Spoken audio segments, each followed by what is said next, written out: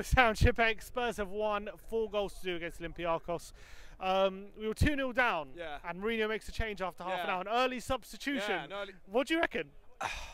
Honestly, balls. Mourinho has got loads of balls. First ever interview doing this, and we got a new manager, Jose Mourinho. Listen, love Pochettino, but sometimes, you know, even with a manager that's so loved, you've got to make something, because end of the day, club over manager. Tottenham Hotspur FC, that's what we're called. And Levy has done something, and this is what we've seen as a result of it. A different style of management, more aggressive rather than passive. And yeah, like you said about the substitution, the second that he saw something wrong, nope, off you go. And that's what he did. The 2 goals that we conceded was down to schoolboy defending, lack of marking, lack of movement, and I can imagine the grilling those players had to have faced in the changing rooms half time. How worrying is it that this defence seems to be making mistakes week after week after week and not learning from these mistakes? Do you think Mourinho could turn this defence around, or is he going to have serious investment? Listen, you can guide a horse to water, but you can't teach it to drink, whatever the saying is. I've probably said it wrong. The problem is, this defence is outdated.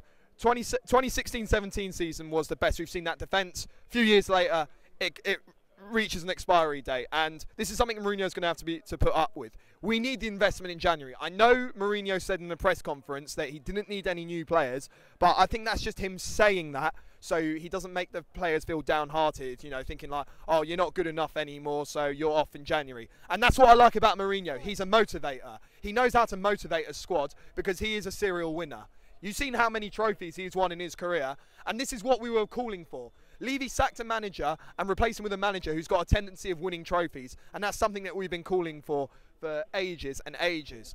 And what I also like about Mourinho is he's been so vocal. Like, I was behind him in the touchline, like I could see him from where I was sitting, and he was not once shutting up. Even when we went 4-2 up, he was still being vocal. That's what I like about Mourinho. This change was out of the bloom, but this change could benefit us. I'm not going to start getting on my high horse yet or start getting confident about it, because in all honesty, we've played West Ham, who are, well, fucking shit, and Olympiakos, who are, well, good team, good spirit, but they're not the challenge that we're yet to be tested with.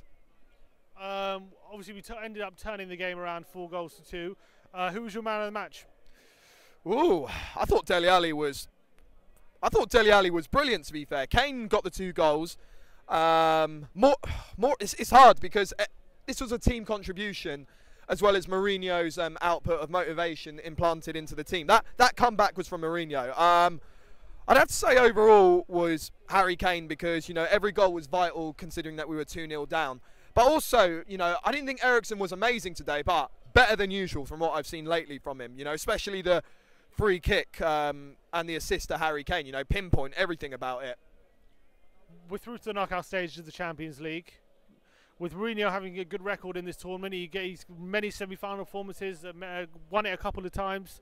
Do you think there's any chance we go all the way this year? We make investment, yes. If we stay how we are, no. Simple.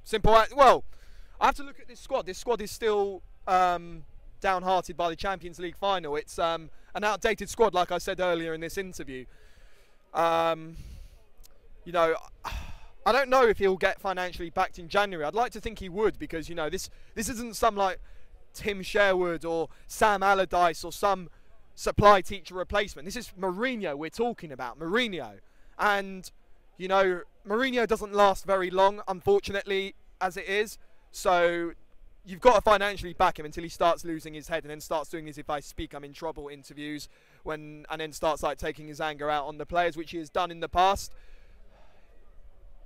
Right now, it's down to us. It's down to the board, and it's down to the players to where the future lies ahead.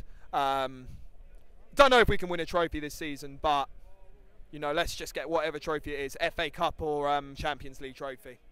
What's going on, Sam? Thank you. Nice one. Cheers,